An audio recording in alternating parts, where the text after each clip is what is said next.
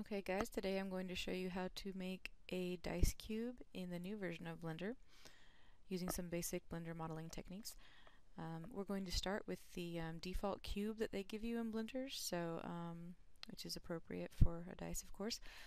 The first thing we need to do is to hit Tab to go into the edit mode, and we're going to need more than just the one face per side to use to manipulate the mesh for the pips showing the numbers on each side of the dice. So we're going to go to this menu and hit subdivide, and then in this subdivide menu we're going to tell it to do 4 cuts, which is going to give us an appropriate amount of faces to use for the pips in each side of the dice face. So what we're going to do next is hit A to deselect everything, and then go on each side and select the appropriate amount of faces for each number. But before that, you need to go down here and enter the face select mode. That way you'll only be hitting the faces. Now on a standard dice, each side that's opposite from the other side has to equal 7, so we're going to try to stay true to the original dice here. So this side will be 4, and the side opposite will be 3. And make sure you remember to hold shift down while selecting multiple faces so you don't deselect the ones you already did. So that's 4, and this will be 3.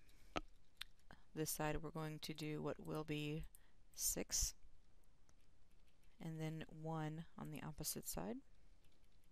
Now for some reason when you select faces that are connected to other faces, a strange malformation happens, so we're going to do that in a separate step. Okay, so the last 2 faces are then going to need to be 2 and 5.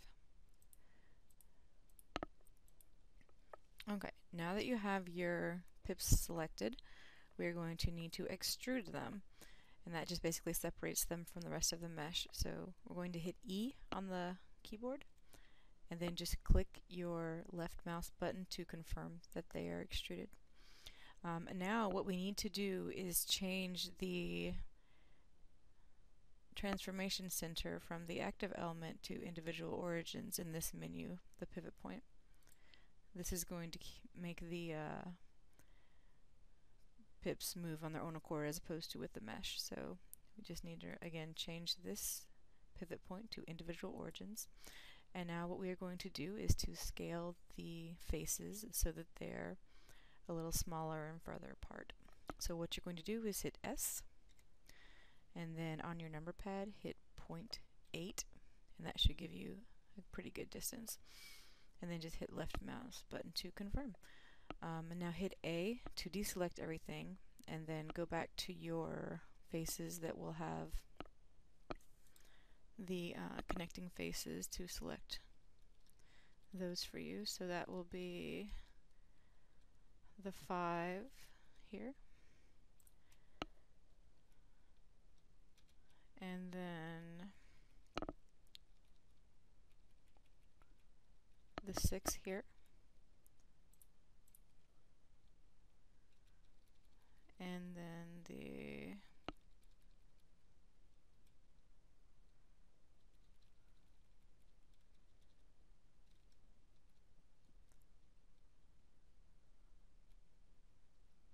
3 here. Okay, that should be all of them. Now same deal, hit E to extrude, left mouse button, and then we hit to scale it, we hit S, and then 0.8, left mouse button. Now we should have all of our correct faces with the small extra faces around them. This is going to give us more room for the 6 and 3, for example. Okay, now the next step is going to be to create divots in the cube, and that is going to entail selecting your faces that you have scaled down and to extrude them back into the cube a little bit. So you're just going to have to do this by sight. So again, select each face, hit E, and then just slide it back an appropriate distance. A to deselect, and then we'll do the same for this face. Select all faces, hit E, and then move them back. A to deselect. Now the threes.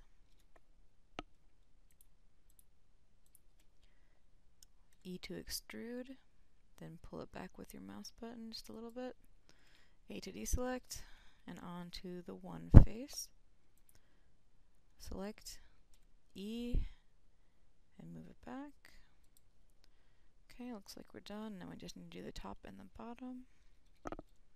So here's the 2, E, move it down, A to deselect, and finally the 5.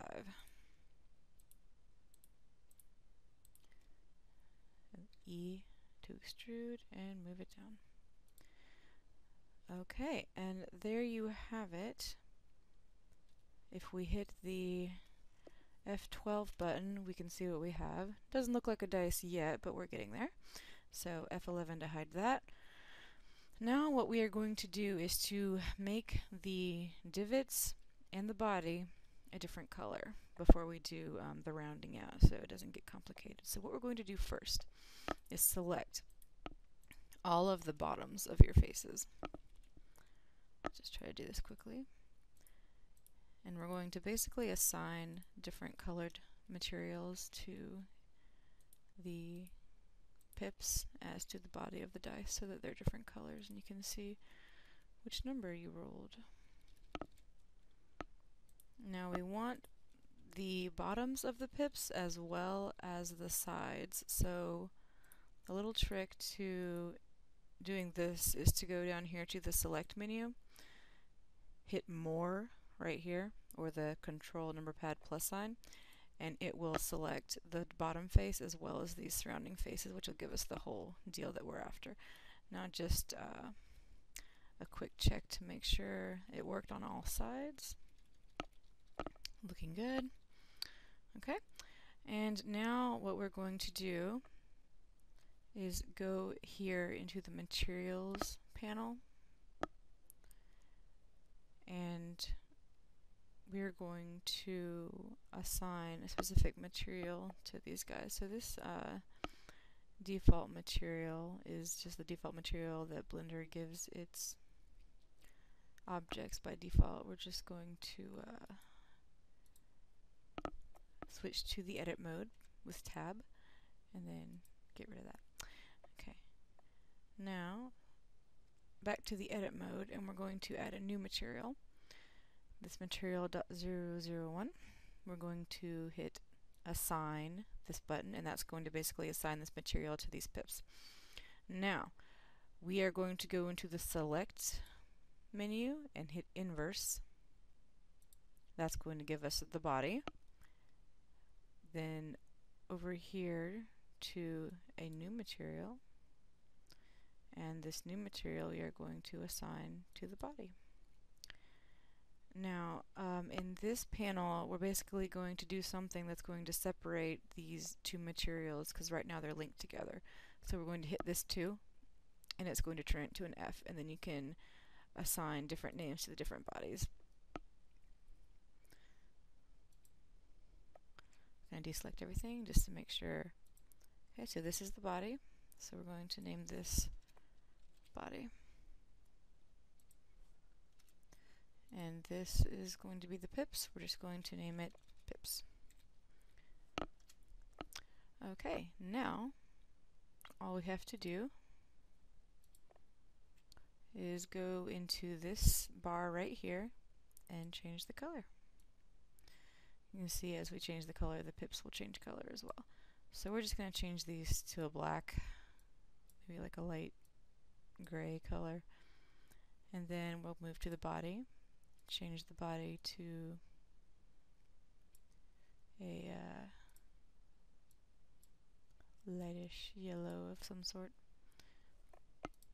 Okay, now what we need to do is to make this dice look like a dice. So in this panel, well, first let's go to the object mode, do a quick render and see what we got here. Alright, color's looking good. F11 will hide that menu, and then we will go have the cube selected and go into this menu, which is the modifiers menu. We're going to add a modifier called the subdivision surface modifier. So just click on that. And this is basically going to round our edges out. Now you're going to want about a 3 in render, and then it doesn't matter what you have in view because that's just what you see right here. So have a 3 in render. One more thing to make it nice and smooth, we're going to go over here to the object tools and hit smooth shading. Now let's see what happens when we hit F12. I think that looks like a dice. Okay, I hope you guys could follow that pretty easily, and with these instructions you should be able to make a little dice like this for any scene that you might be trying to create. Thank you for listening.